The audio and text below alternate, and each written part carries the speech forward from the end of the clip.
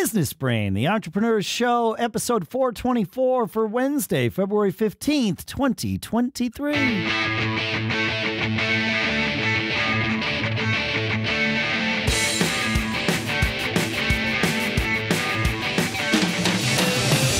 Greetings, folks, and welcome back to Business Brain, the show where we take a concept, sometimes two concepts, and we apply our business brains to them. And it could be the concepts could be work, it could be our personal lives, it could be a mix of both, because our business brains have application everywhere. And the goal is to figure it all out and share with each other. Sponsors for this episode include HelloFresh. Go to HelloFresh.com/BusinessBrain65. Code BusinessBrain65. Take 65% off your first box. We'll talk more in depth about that in a little bit. For now, here in Durham, New Hampshire, using my business brain, I'm Dave Hamilton. And in Lafayette, California, I'm Shannon Jean. I'm ready to talk business brain concepts again. Always good to get together. Yeah, man. Yeah, absolutely. It's good stuff. Absolutely. I'm still enjoying these shorter episodes. I think it's great to drill deep into one concept and then jump out, come back. Anecdotally, I have heard from many of you, some at feedback@businessbrain.show, others via other channels, and it seems like the positive comments are universal. I have not heard one person say, I wish the episodes were longer. So here we are. Hey, it's a hit. Speaking of keeping it moving, at the end of an episode last week, you said that we were going to talk about the conversational enterprise this week. Yes. And that is very buzzword compliant, that title there. What the heck does that mean? Can we break this down a little bit? Yeah. That's the first thing we're going to do is we're going to come up with a better name. Great. Because, I use this app called Grammarly. You may be familiar with it. For sure. And I love it. It changed my life dramatically and made me a much more confident writer, just for nuts and bolts aspects of writing, grammar, and all that kind of stuff. And they've grown and expanded over time, and they do things like tone, and they do one thing that I just learned about that is related to this study they had done, and it allows you to set what they call style guides for all of your employees if your team uses Grammarly, and so you can create your. Yeah, and I was like, that's brilliant. Like, we want the name of the company or capitalized this way, or this is the way we respond to customer service. Because, we talked about for years, it was an app we used to use called Help Scout, which allowed you to craft customer service messages so to be consistent with all your people. And I think you could do the same thing with this Grammarly tool, which I thought was great. So they paid for this study, IDC, this huge data, I don't even know what it stands for, International Data Corp, is that maybe? Yeah. And so they did this study all about hybrid work and remote workers and how important connectivity is, and kind of, creating a sense of belonging for a team that some of them are maybe in person, some of them are remote, hybrid. And I thought it was really an important thing to talk about. And Dave, I know you've had a lot of experience with this, but a lot more than me over the years.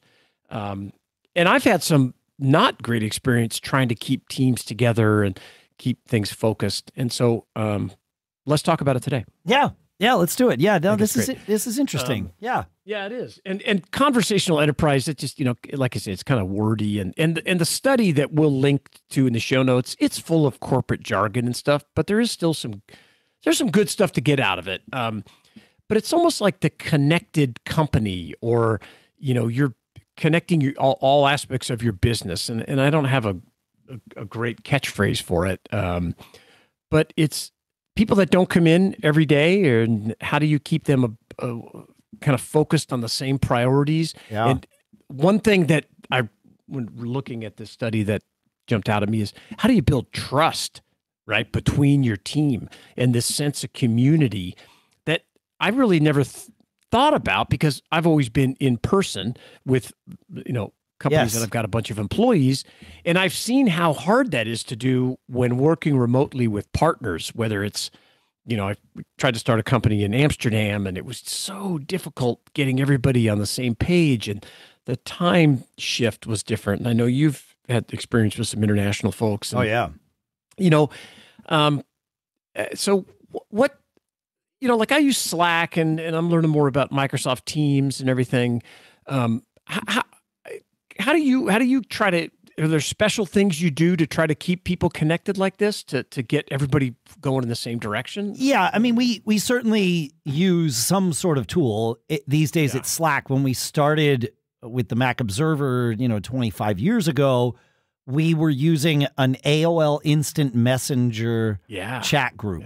Yeah. And we never said the name of it out loud because like other people could have found it, but they never did. But it was called TMO Towers. We thought, okay, well, this is our office building, the TMO Towers, right? But it was a virtual office building. And that concept sort of stuck with the company all the way through. And it helped right out of the gate. It was like, right, this is the office. We sort of had to define that. So as silly as it was, it helped. One other thing that to your trust building, though, I think that's one of the hardest things to do, but also one of the most important. I've learned that hiring nerds is good. And I don't just mean tech nerds, though initially that's what we had, but after a while, I realized, oh, yeah, if you have people who are nerdy about something, and it's even better if multiple people are nerdy about the same thing, but just creating an environment where it's good and okay and encouraged to talk about the things that you're nerdy about. So, with again, going back to Mac Observer, because that was really my first experience with this, we were all nerdy about Apple stuff, obviously. But over time, we realized that most of the people we had on the team, especially at one point, were super nerdy about Star Wars and then also Star Trek, right? With Backbeat Media, we found that most of the people that we've had at any given point in time are nerdy about music. And so being able to just sort of detour from a staff meeting into, we had a thing at Backbeat, we still sort of referred to it as Friday Rock Talk. It seems to happen more often on Fridays, though it's certainly not scripted. We wind up sort of devolving a conversation into music and dissecting something. We might, like we talked about the music of Queen recently and dug into that. But that sort of thing builds trust because you're encouraged to share your opinion in a safe way, and somebody might challenge that opinion. But again, the stakes are pretty low. It's not like your job's on the line. It's like, yeah, we can disagree. And that sort of thing, especially disagreeing with the boss or challenging the boss and saying, oh, you like that, I don't like that, or you don't like it, I do. Even if you're joking around or something, right? Joking is the best way to build, one of the best ways to build trust. So that's definitely the idea behind it, at least at a start, is create an environment. You have to intentionally create moments where the staff is going to have what I'll call downtime together. You're going to have meetings, right? Like Zoom or even text meetings, right? Like, where you're just chatting back and forth about a topic. Everybody's sort of engaged. But whatever it is, you're going to have those meetings about a work topic. Well, it's good to have meetings that are not about a work topic, the water cooler, if you will, right? Yeah. And when those start to bubble up, let them happen. Encourage them to happen, because that, I think, is the key. Hey, that sound means I get to tell you about our sponsor for this week, which is HelloFresh. With HelloFresh, you get farm-fresh, pre-portioned ingredients and seasonal recipes delivered right to your doorstep. You get to skip those trips to the grocery store and count on HelloFresh to make home cooking easy, fun, and affordable. And that's why it's America's #1 meal kit. And that's why we like it here at Business Brain, because it kind of combines all of those smart things. It makes things more efficient, makes things more affordable. HelloFresh now has 40 weekly recipes to choose from, so you can say bye-bye to your recipe rut and treat yourself and your family to exciting new flavors every week. This time around, Lisa and I chose to do their pescatarian menu to see what that's like. One of the things on there is creamy shrimp and bacon spaghetti, salmon limon. But if you're not into that, you know, they've got like pork chops and apple rosemary pan sauce, zucchini and tomato flatbreads if you want to go the vegetarian route, fully loaded turkey taquitos. They've got great recipes, and you can customize select meals by swapping proteins or sides, or even adding a protein to a veggie dish. It's so easy to make. The instructions are super clear, and it makes it fun because it instantly makes cooking collaborative, which is perhaps my favorite part about using HelloFresh. For you, go to HelloFresh.com/BusinessBrain65 and use code BusinessBrain65 for 65% off plus free shipping. Again, that's BusinessBrain65 is the code to use at HelloFresh.com/BusinessBrain65. We'll put all these links in the show notes at businessbrain.show as well. And our thanks to HelloFresh, America's #1 meal kit, for sponsoring this episode. While we're here, have you ever wanted to eavesdrop on a mastermind of successful online business owners? Find out what they talk about and how their unique mindset differs from their competition? You know, because you're interested in the Business Brain, you might be interested in checking out the Masterminding Success podcast. Every week, Keith Wheeler and Nuria Corby come together to openly discuss all aspects of success, both in business and in life. They cover topics from book publishing and affiliate marketing to how to make your business stand out in the marketplace and a whole lot more. So whether you're thinking about just starting an online business or you've been running one for years, Keith and Nuria will open your eyes to new and different ways to look at your customers and your business to better your chances of long-term business success with the Masterminding Success podcast. Our thanks to Keith and Nuria for doing this swap with us. All right, Shannon. So we've talked about the interactivity, the trust building part of it, hiring nerds, and I really want to stress, I think everybody is a nerd about something. You just got to find it and encourage special interests that you have, right? Special interest, your hobbies, like I mean, I use the term nerd because in my world that's a positive thing. But yeah, finding the things, and I've even added that as an interview question. Tell me what you're nerdy about. And I don't care what the topic is, but if someone has nothing to say there, they're probably not going to work out as part of our team. It doesn't matter what it is. Could be knitting, could be cars, could be like, I don't care. I mean, I do. I want to be interested, and you'll make me interested if you're truly nerdy about this topic because you're going to be passionate about it. So this is like I call it the concept of the clean garage. And this is just my own thing. Okay. But if I go to your house and I don't know you, and I kind of get a chance, if I pull up in front of your house and I look in your garage and it's perfectly clean, and all there is a car or two cars perhaps, and the walls and nothing going on, I always am like, yeah, there's a suspect. Yeah. What do they do? I'm always, this is sketchy because other folks, and mine included, there's kayaks and tools and a workbench and, bikes and just like I'm constantly moving stuff around and cleaning up. And when I pull up to someone and I look in their garage and I see all kinds of stuff, I'm like, well, this person has hobbies and stuff they're interested in. Yeah, exactly. Yeah, they do stuff. One of the things that stuck out in this study, again, we'll link at businessbrain.show, was this concept of augmented conversations. And I didn't really understand it, but I think I grasped it too. Of course, Grammarly sponsored this study, so they talk about using Grammarly to help things along. But I also think your comment about this Wednesday water cooler chat or Zoom, just so people can have a chance.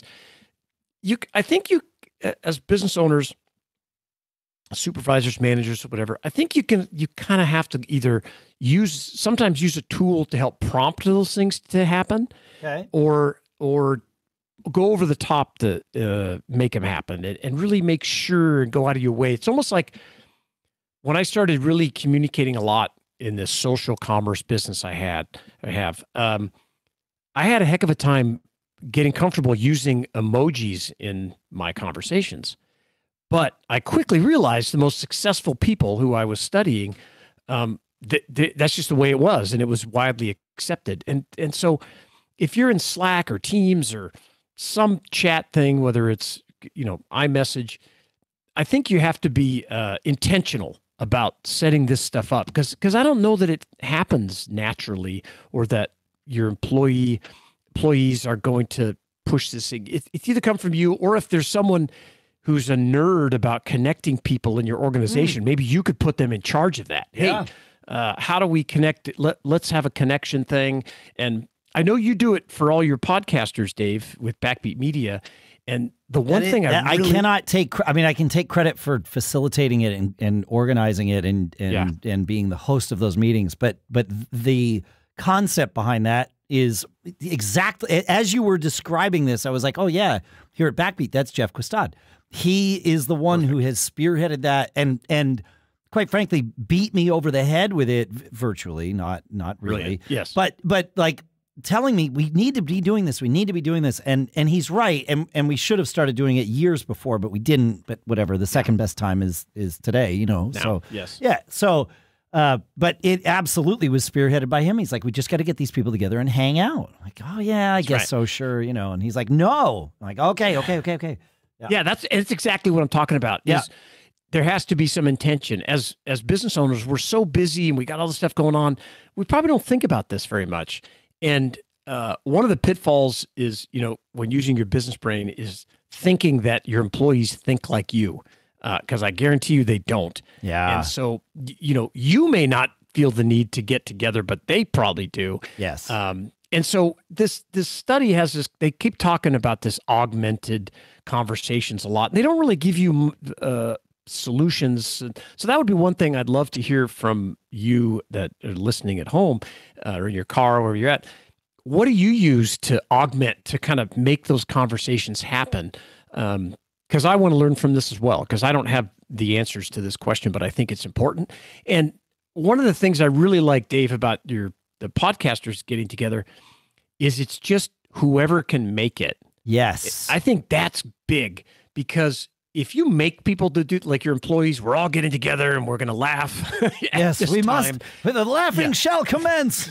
Yes, it doesn't do it. But if you say, the hey, beatings will continue until morale approves, right? Yeah. Right. But if you're going to go, hey, the water cooler chat's open at 2:00 on Wednesday, that whoever can make it, come on in, and maybe you have to have an enticing. Oh, I want to make an announcement about something that I'm working on, but you don't have to come.